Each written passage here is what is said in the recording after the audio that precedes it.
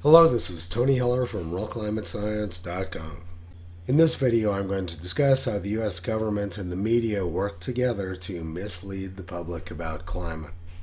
This is the primary diagram for journalists from the National Climate Assessment.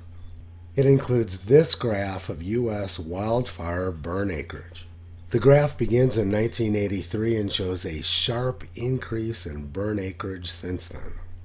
But if we look at the longer-term data from the U.S. Forest Service, we can see why they cherry-picked a start date of 1983. It was the lowest burn acreage year of the last century. Burn acreage in the United States was much higher during the first half of the 20th century than it has been since then. This 1945 pamphlet from the U.S. Forest Service read, "Every year an average of 31 million acres of forest land is burned over, an area larger than the state of New York." This high burn acreage was carefully documented by the New York Times in 1938. Forest fires, one every 3 minutes in 1937, burned almost 22 million acres. That's a big number, and they said that almost twice that much burned the previous year in 1936. And as bad as forest fires were during the 1930s, during pre-industrial times, burn acreage in the United States was much higher. According to this 1995 report from the U.S. government, burn acreage in the United States is down 90% since pre-industrial times. So it's pretty clear why the U.S. government wants to hide all the inconvenient fire data prior to 1983. By hiding all the data before 1983, they can make it appear that there's a correlation between carbon dioxide in the atmosphere, shown in green, and burn acreage, shown in blue. But if they showed the complete data set, it would be clear that there's no correlation between CO2 and burn acreage, quite the opposite. The goal is to demonize fossil fuels, so they have to hide all of the data before 1983. Let's take a look at why there was this big spike in burn acreage during the 1930s. The spike in burn acreage during the 1930s correlates quite closely with heat waves. This graph is from the science section of the National Climate Assessment, which shows that heat waves in the United States were much worse prior to 1960. Heat waves are associated with drought, so it's not surprising there was a large spike in burn acreage as well at the same time. This is where the fact checkers come in. The Heartland Institute wrote, "U.S. acres burned each year are much fewer now, even in our worst years, than was the case in the early 20th century." Their statement is 100% correct, but PolitiFact says it's mostly false. They wrote, "No, wildfires weren't bigger in the 1920s and 30s than today. The data suffered from double and triple counting, and in the 1920s and 1930s, federal officials wrongly recorded millions of acres of intentional fires as wildfires." So let's fact check the fact checkers.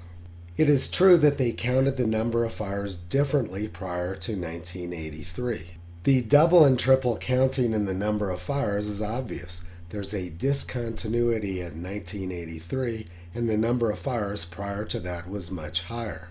If there was a similar problem with burn acreage, we would also see a discontinuity at 1983, but that discontinuity does not exist. If they were double and triple counting burn acreage prior to 1983, the graph would look something like this, but it doesn't.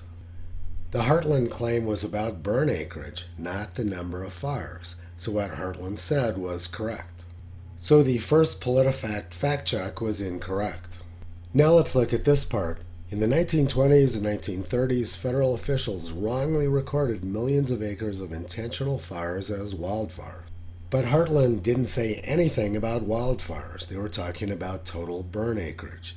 So the PolitiFact straw man was completely bogus.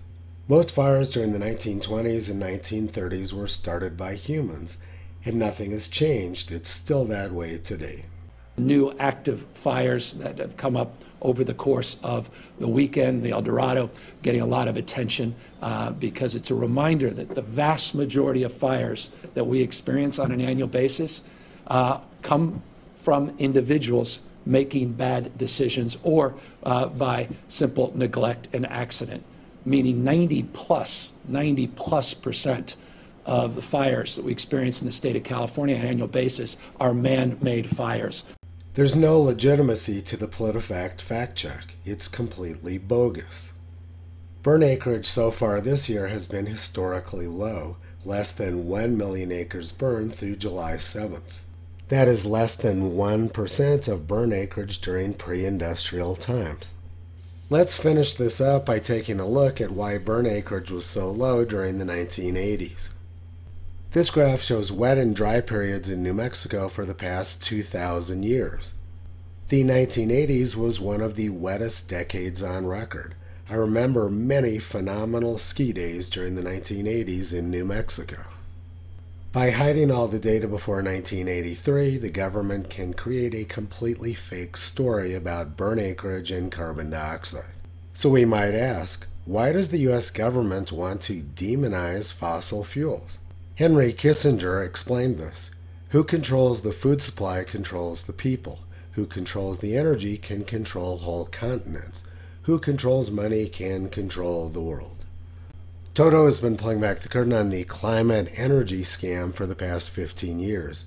You can visit him, Kyrie, Caesar, Toki, Upala, and the 4 new puppies on the web at realclimatescience.com.